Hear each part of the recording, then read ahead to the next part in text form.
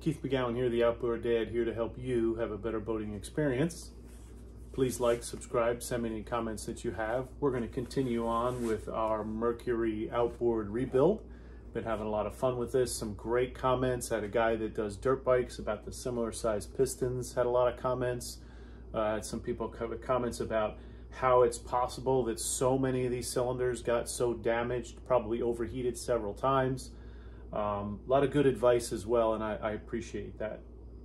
So what we're going to do today is we're just going to take a little time and kind of do an evaluation a little deeper here. We're going to get some tools out. So we have a dial bore gauge here. This is a Westward one. Some real machinists only stick with Starrett or some other brands that they like to follow. This one has worked well for me for many years, even though it's got a little crack in the glass here, it still operates. So the first thing I do, so we have the one piston that we know is good. Doesn't have any scoring on it, right? It's in decent shape. So what we're gonna do is, we're gonna take our micrometer and we're gonna measure the skirt of this piston, which is usually the widest part of the piston. Now, you're going to get a lot of opinions out there of where you should measure it, what you should be looking for. Everybody has their way. I'm not trying to take away from someone else's opinions of how they've done things.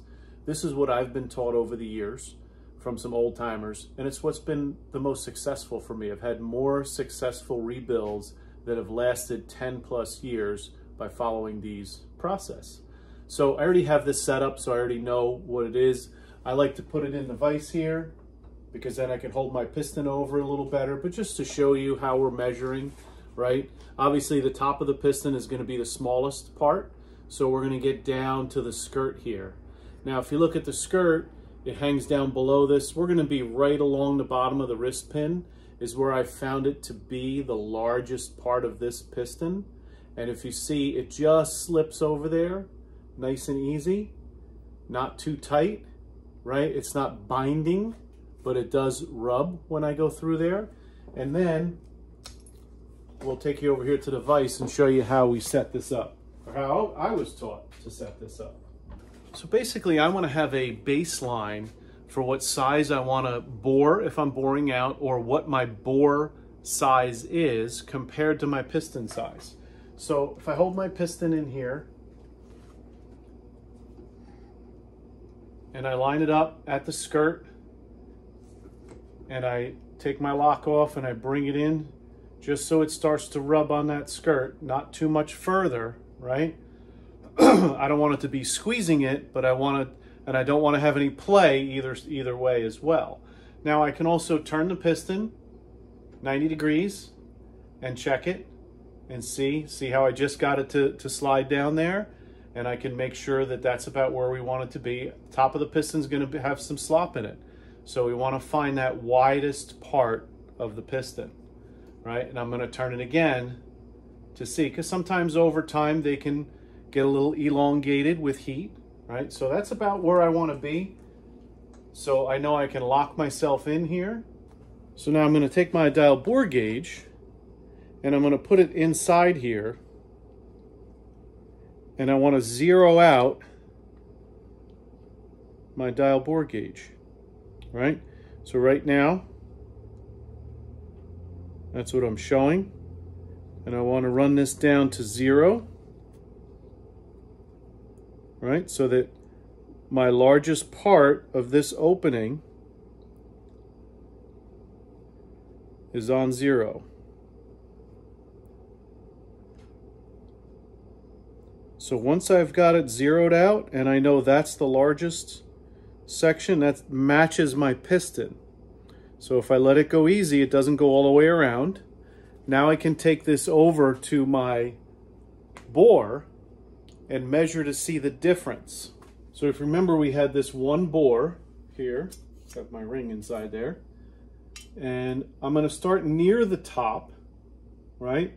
And I'm going to measure down as I go. So I want to be right where my rings ride up and down. And I want to measure this way. And then I want to measure at 90 degrees. I could turn it around so I could see the gauge better. This way I'm measuring two things, what my piston wall clearance is on this particular piston, and also measuring to see if I'm out of round. So right now I'm pretty consistent. You see I'm rocking it back and forth, and you can see it's pretty consistently at 8.5, maybe 825 thousandths, right? So now I want to know if that's correct. Is that the piston wall clearance that I want to have? So I'm going to open up my book and I'm going to look it up.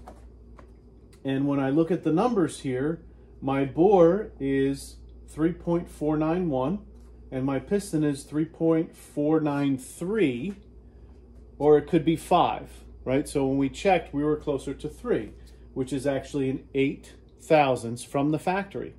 So if I'm at 8.5 thousandths or 8.25 thousandths here in this hole, I'm not too much different from factory spec. We also know that we had 120 pounds of pressure when we did our compression test on that one. So the next thing I'm going to do is take a piston ring. I'm going to put it in this cylinder at the top, maybe have it go down maybe 1/4 inch. So we'll get a little closer shot here. And then I'm going to take my piston and I'm going to push it down in there about 1/2, 3/4 of an inch, 1/2 inch, so that I know my ring is straight inside there. Then I'm going to take my feeler gauges and I'm going to measure. Since I already measured this, I know where I'm at with these two put together. There's my ring gap, right? Nice and tight. So I have my rings in here, my one set of ring in here, and now I know that's where I'm at, and that's 29 thousandths. So my two together, 14 and 15, is 29 thousandths. So when I check my gap, my ring gap from the factory says 27 thousandths. So that's my wear, so I know how much I've worn with this engine. Well, with this particular cylinder anyway. We see the other ones have worn unevenly because of overheat. So we're really not too far off. This one can be honed, new set of rings. So, but let's say our dial bore gauge was a little off. Let's say our micrometer reading we were a little off on, because it's easy to get these off by 1/1000th or 2. So what do we do to ensure? So again, this is an old school trick that an old timer taught me, that you can't go by for boring and honing, but you can go by as a check. So we knew we were a little over 8 thousandths. So if I take my 8 thousandths feeler gauge and I pull my piston ring out, and I take my feeler gauge and just put it in the side here, let me show it this way, right? And then I slip in my piston. Oh, that one's got rings on it. Let's get our good piston. And I slip it in here, and I push down on it, and it slides in, and it's pretty tight at 8 thousandths. So if I'm going to go ahead and take the next size up, which should be 9 thousandths. Now when we measured, we came up with about 8.5, 8.25, 8.5 is kind of where we're at. So if I try to slip the 9 in there, it's tight, right? I can get it to go in there, but it's tight. So that tells me we're pretty accurate with our 8.5 thousandths piston wall clearance. We also know that we had good compression at 120. It's probably 130, 135 when it was new. I also don't have a ridge at the top of my cylinder. There's no ridge. If this is really a worn engine, really overused or a lot of hours on it, you would have a ridge at the top, because the top 1/4 inch, maybe 1/8 of an inch of the cylinder wall doesn't get any friction on it, right? It'll have a little more carbon on it. So there's no ridge. They actually make a ridge reamer that you can put in there to take the ridges out, which you would do in a boring honing process anyway. So now we know we have a baseline of what is considered a good cylinder. So this one could be honed. We're not going to take any, maybe not almost immeasurable, maybe 1/10 of a thousandths we could take off of this with honing. I would still like to go in with a little heavier grit hone to start with, because you need some deep scratches to hold that oil, and then finish up with a finish hone. Maybe 1/4 of a thousandths at the most we would take off. But then I'm going to take my new piston and new rings. Well, we're going to use the old piston. I'm going to take a new set of rings, and I want to measure that ring gap. Number one, I want to be careful. If I get aftermarket rings, I buy the Pro Marine rings. I've never had a problem with it, especially on Mercury's. But I want to check my ring gap. If I'm 27ths, 28 thousandths, 29 thousandths, I know I'm going to be good. If it's 31 thousandths, either maybe I didn't measure right, or maybe we have a problem with that rings, that set of rings. Standard rings should all be the same, but you know, you get different runs and different lines. You have to check that. Now, if I happen to get a set of rings and I'm down at like 10 thousandths, now I'm going to have to do some work on those rings. So then I've been able to get a Dremel tool out, put my cheater glasses on, right? They do make a tool that you can put this in with a little grinding wheel. You can purchase one of those if you want to. I've never had a problem using a Dremel and then putting it back in, checking back and forth, really taking a minute amount off. Now you have to be careful, because these pistons have a pin right there, right above my finger there. There's a pin that the rings line up on. So we want to make sure, if we grind the edge of this ring, if you can see there's a little half moon on each side, right? That we have to make sure we machine that back in if we take too much off of this. Usually you don't, because you want to make sure it seats inside against that pin all the way so you get the proper clearance. So that's kind of the next steps we're going to go through here. I just wanted to talk about that a little bit, and some cheating ways of checking piston wall clearance to see where you're at when the pistons are out. The other cylinders that have damage in them, I won't even measure until I get in there with a hone, and I'll start honing a little bit more. Now the max this is saying is 10 thousandths in the book. I really don't want to go over 9.5 if I don't have to.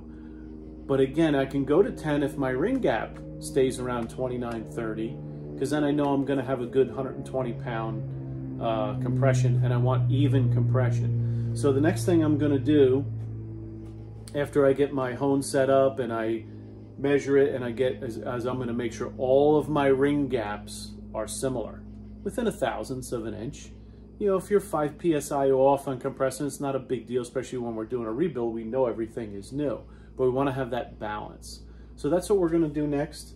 I'm going to show you some of the honing stones that I have in the next video, and we're going to continue on with this project. Again, once again, I appreciate the comments. One more thing to show you. So yes, it's out, my outboard motor buying guide. This is for used outboard motors, has my QR code for my YouTube channel. Goes over and explains some of the things that I do to check outboard motors before you're buying them, to make sure of their condition, and some things to look out for. So look for this. It's going to be available soon on my website, which is keith@outboarddad.com. And for my YouTube channel subscribers, this is a $20 item that I'm going to give away for free. If you're a subscriber of mine and you send me an email, so my email is keith@outboarddad.com, and you say, hey, I want the free guide for the next month. So until October, today's the 13th, until October 13th, I'm going to provide it for free for my subscribers. It's a $20 value. It's going to be in electronic form on Amazon soon, but just wanted to promote that. Please like, subscribe, send me any comments you have, and I look forward to seeing you out on the water and enjoying your boat. Have a great day.